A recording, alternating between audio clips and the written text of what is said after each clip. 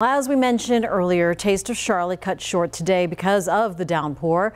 The festival was supposed to come to a close around now, but it was forced to shut down much earlier. WCNC Charlotte's Jesse Pierre live in Uptown now after speaking to some visitors and vendors, hoping to get some, more activity and maybe a bite or two in today about this anticlimactic ending to the festival. Jesse? That's right. What I will say with the event shutting down, I've seen a lot more business on some of the restaurants that are nearby. Now, a few hours ago, the rain was coming down pretty heavy.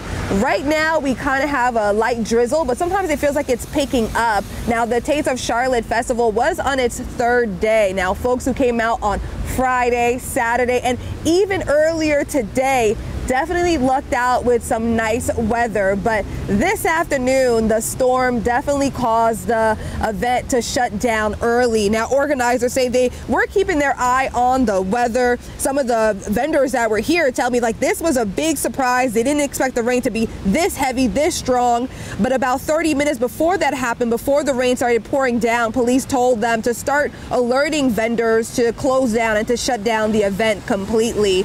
And just before 3 o'clock this afternoon, the update came down on social media by the festival organizers saying the Food Lion Taste of Charlotte Festival was officially closed because of the storm and the really bad weather. Now, this weekend brought out about 200,000 people. Today was another busy day before folks were cleared out by the rain.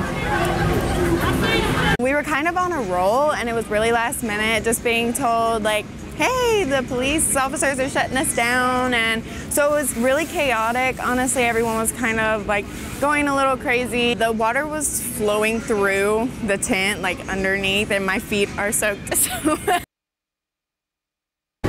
So as you can see, the barriers are still up and the road is still closed, and a lot of the vendors pretty much inside, still cleaning up and clearing out. Equipment is being wrapped and put away. Now, I have seen quite a few people still stop by with the umbrellas, still hoping that the event is going on, but no, it is officially closed. Obviously, people are still enjoying the rain and the nice weather, not letting it keep them inside. But overall, the festival went for 3 days. They had 2 full days that were really beautiful, nice day, and a few hours earlier today, and vendors say they were really grateful for that time. Live in Uptown, sending it back to you, Jane. Jesse Pierre, WCNC Charlotte. Nice enough to get back on the bike and pedal that little mobile bar around Uptown. Thanks for that report.